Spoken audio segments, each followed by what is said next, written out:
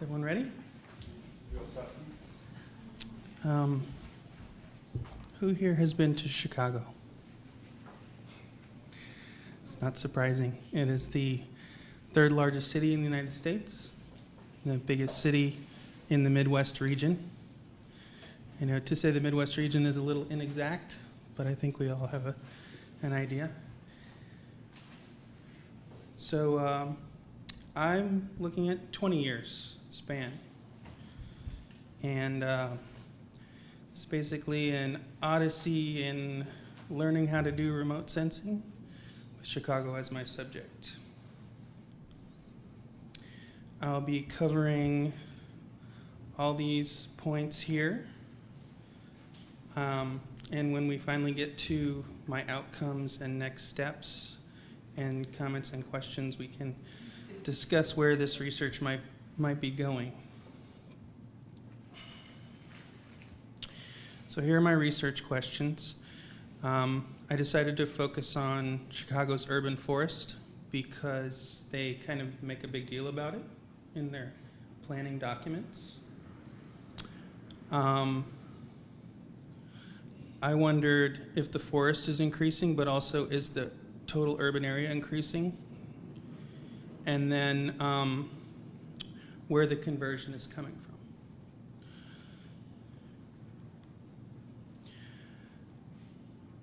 So I touched on this a little bit, but I think the one crucial aspect of sustainability, which Chicago is aiming towards, is urban forest coverage. So that's why I chose that. Here is my imagery. The slide on the left was taken with Landsat 5. That's surface reflectance data from NASA. The one on the right is Landsat 8 OLI. It's a standard kind of remote sensing overlay. These images were produced with ENVI, so the purple is the urban area.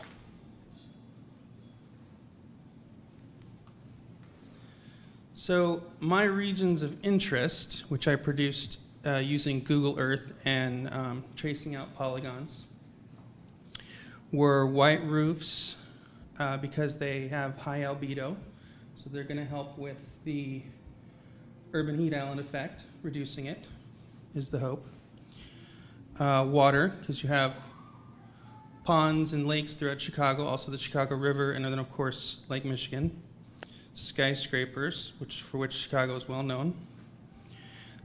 This sort of grouped class next is trees and houses, because I noticed that there were some areas of the city that really presented, when I gathered these images at the time of year, quite a full canopy. It was very difficult to actually see buildings through them or even the streets. So that led me to kind of make this assumption that that ought to be its own region of interest. Then I saw also a lot of grass, mainly around the airport, parks. This residential class would then be those places in the city where I didn't see quite the extent of tree coverage. Then forest on the outskirts, just, raw forest. Then trees and grass was kind of another combination class in the sense that I saw,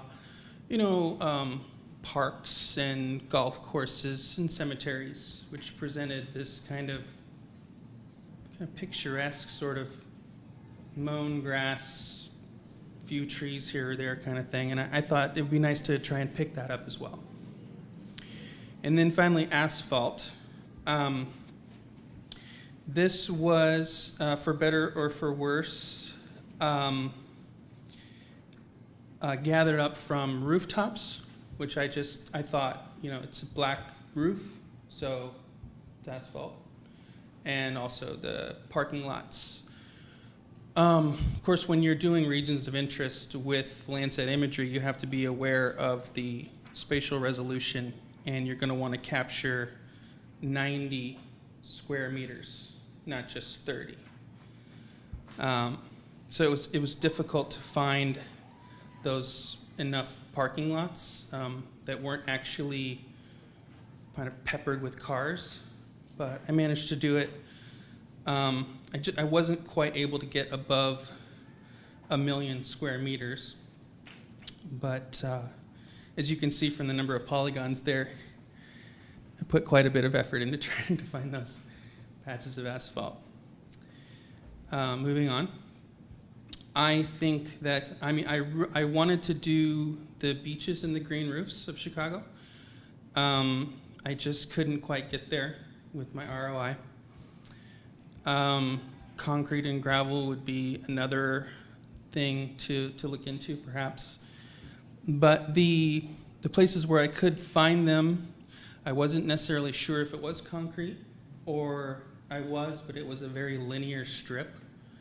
Just couldn't justify that.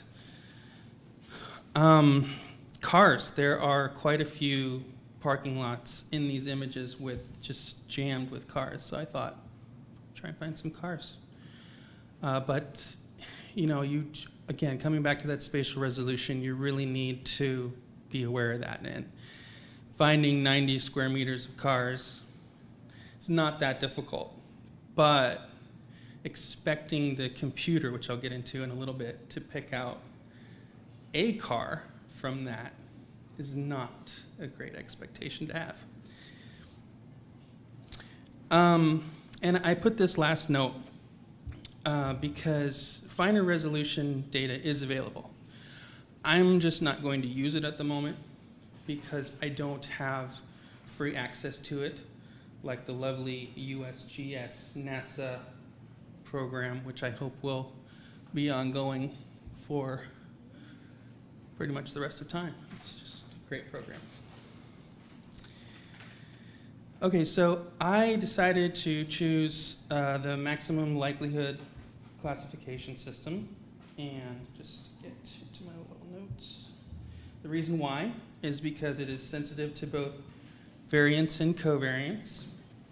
In the training data, it is more accurate than the parallel pipad and the minimum distance to means methods.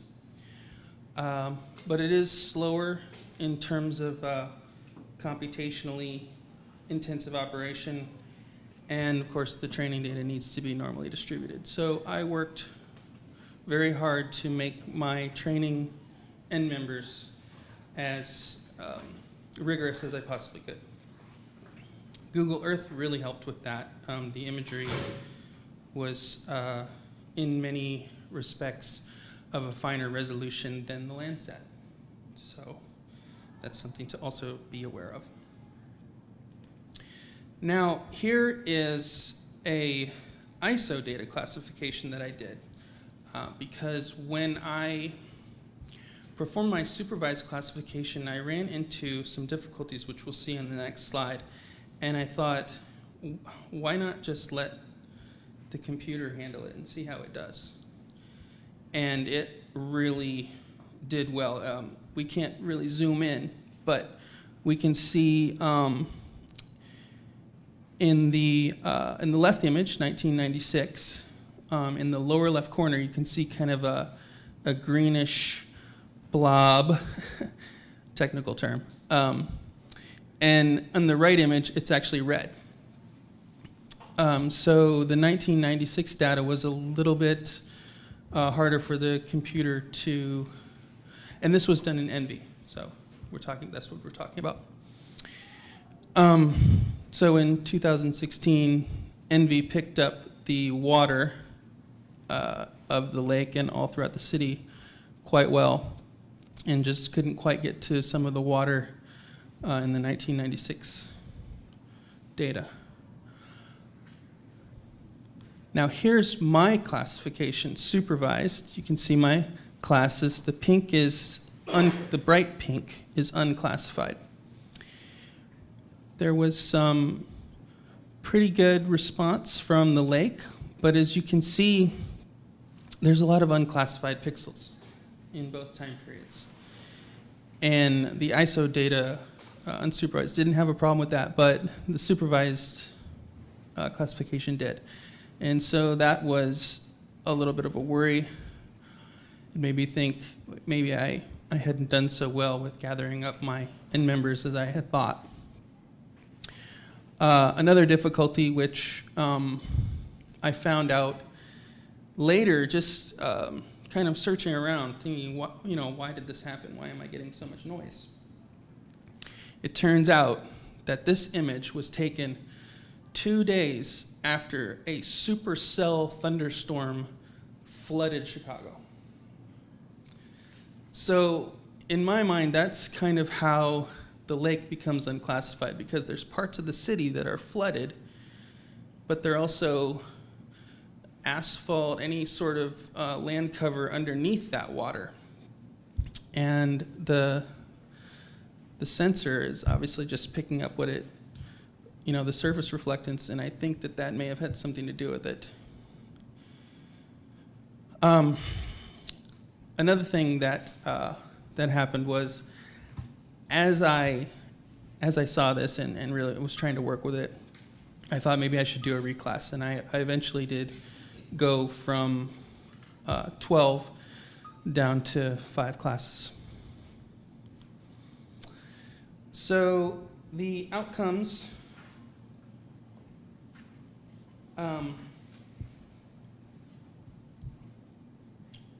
for the unclassified pixels are,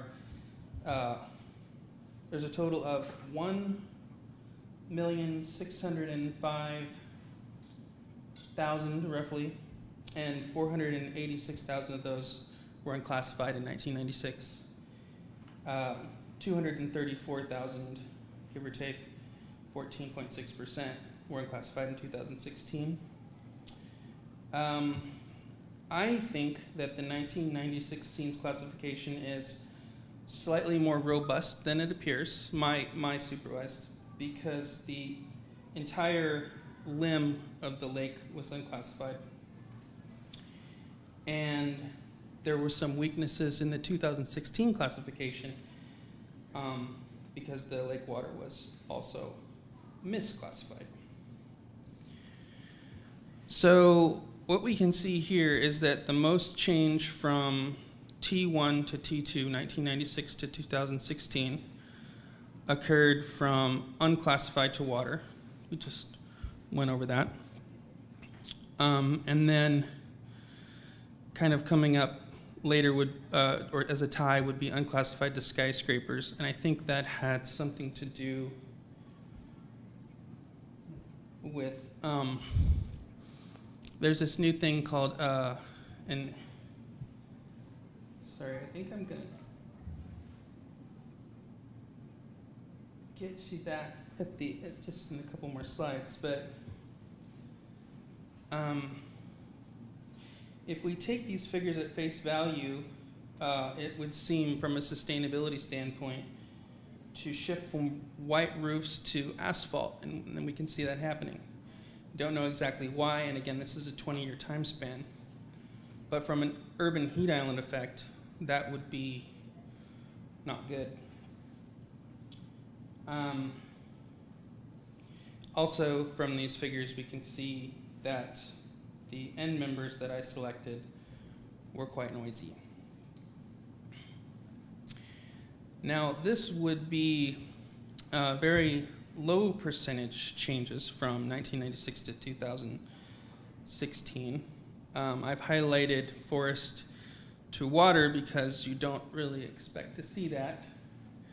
But again, Chicago is a very dynamic city, so it's possible that new water features are made, perhaps as part of civil engineering projects to try and drain large, vast areas of water. And of course, there was the flooding, so those areas would have been inundated. They would have been grass if they hadn't been flooded, but instead they were perhaps water. But still quite a small percent, and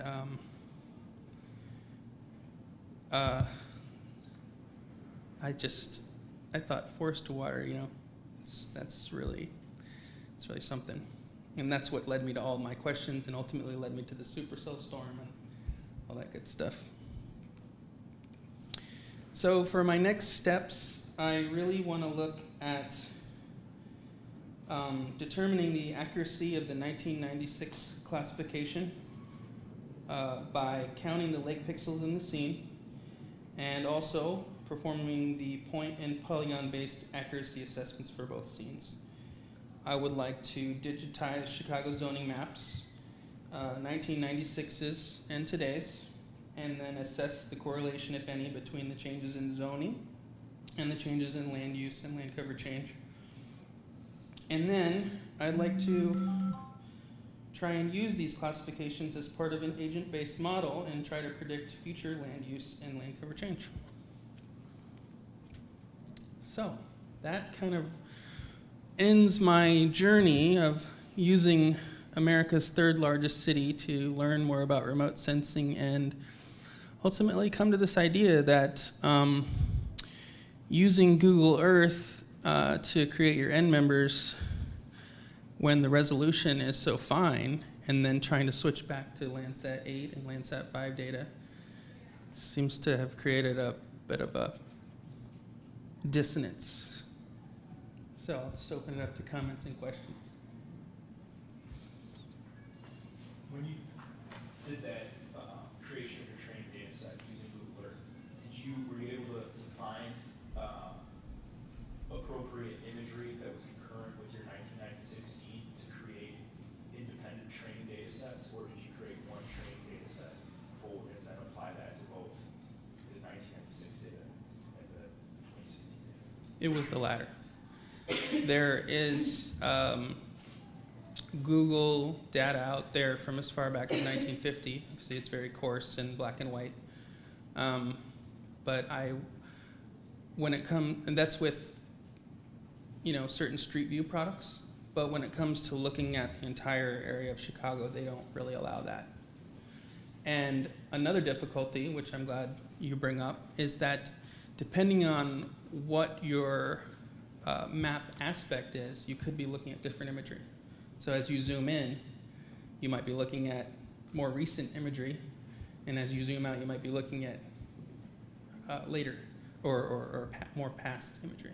I suspect that may be part of your issue with some of the misclassification of the pixels, because if you're using your training data set, that if that training data area was previously in some other land cover type, and then you're training that previous Landsat image, telling it that it's something else, when in fact the spectral characteristics of it might match a different class in 2016, where your training is perhaps more correct, then that could lead to some issues.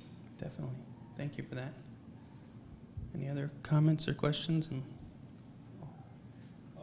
off, interesting piece of work. I'm glad you talked about the scale issue, because certainly Chicago's a very diverse place, and you can imagine a lot of different things happening in pixels and things like that. Yeah, back to the classes that just saw a little bit of change that you showed. Maybe to kind of follow up on that. You know, obviously some change is due to real change, right? Something that actually happened, and another part's surely misclassification. Right. And it could be, when you see numbers like that, that could just represent the noise in your kind of classification scheme. And it might give you a little more confidence on some of the numbers that you're seeing, that where you see the large changes. We can say, well, those are really, you know, orders of magnitude larger than what you're seeing there. Okay. Do you think that it would be worthwhile, I'm openness to anyone in the room, to try and get some Landsat imagery during the fall when the leaves are off, as well as during the spring when the leaves, during summer where the leaves are on? Because I'm looking at urban forestry cover, but If you're going to do that type of thing, the best bet to do that would be to do a multi-seasonal stack of imagery. So you're maybe getting a range, but if you have a spring image, for example, you really can't do any cross comparison. You know, pre-flush, you're going to get completely different spectral information from pre-flush to senescence. Yeah. And so if you have those varieties, I think you wanted to do something really robust.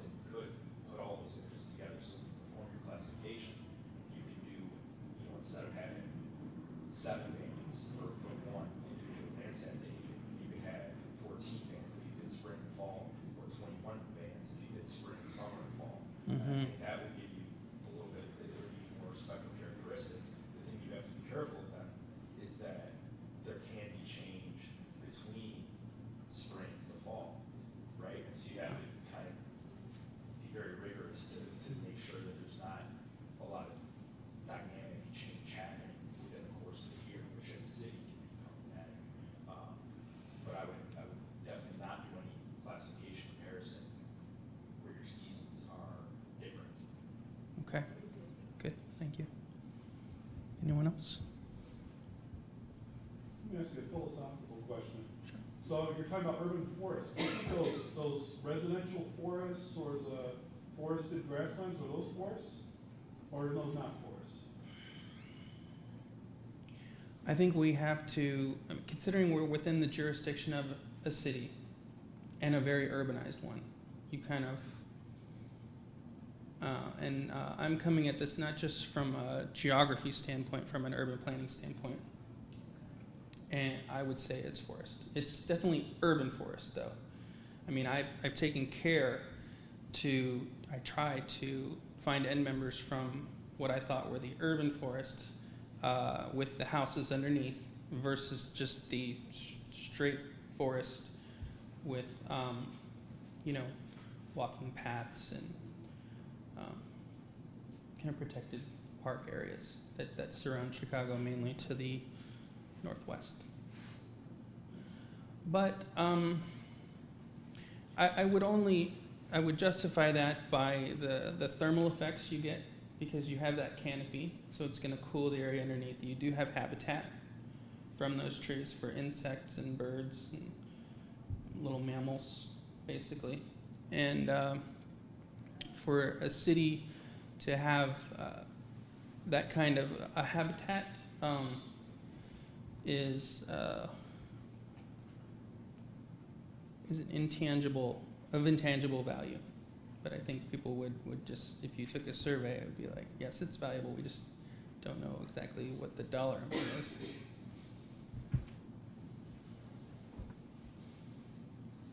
Okay. Well, Oh, great. With you made the decision to use Landsat data. Yeah.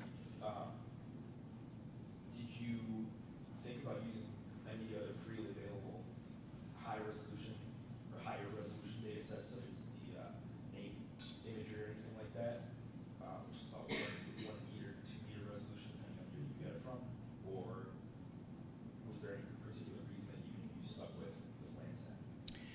I have to say the reason I stuck with Landsat is because this was done during the course of a semester in a class, and that was what we were working with. But we did cover Sentinel a little bit, and I thought I would maybe try that later. I've actually never heard of NAME. What does that stand for? It's the National Agricultural Imagery. Okay, I was spelling the acronym wrong. All right. Really fantastic. Spectral resolution is limited, right? You're only going to get 3 or 4 bands depending on the product. You don't really get your RGB and your IR, which for urban forestry is That would pretty work. much all you need, Yeah. especially in urban areas, right? Absolutely. And summer lights. Right. That's good stuff. Yes? Did you contact the city of Chicago to see if they have land use maps for these time periods? Land cover maps for these time periods? Or the state of Illinois, the state of Michigan has so much great data that we can access? Does Illinois have any free data? They do, and it's kind of an open data portal that they operate. I was able to get in contact with a librarian at the University of Chicago who thought that they might have the old zoning maps. But just, this is a great point, and it's something that could really take this research to the next level. Also, NDVI or EVI would be good approaches as well. But my time constraints were such that I couldn't quite get there. But I think the city of Chicago has a very long history in urban planning And if anyone's saving them, it's them. You know, so I think that that's a great way forward. Yes, absolutely. Okay, thanks, Nick. Okay, thank you everyone for your attention.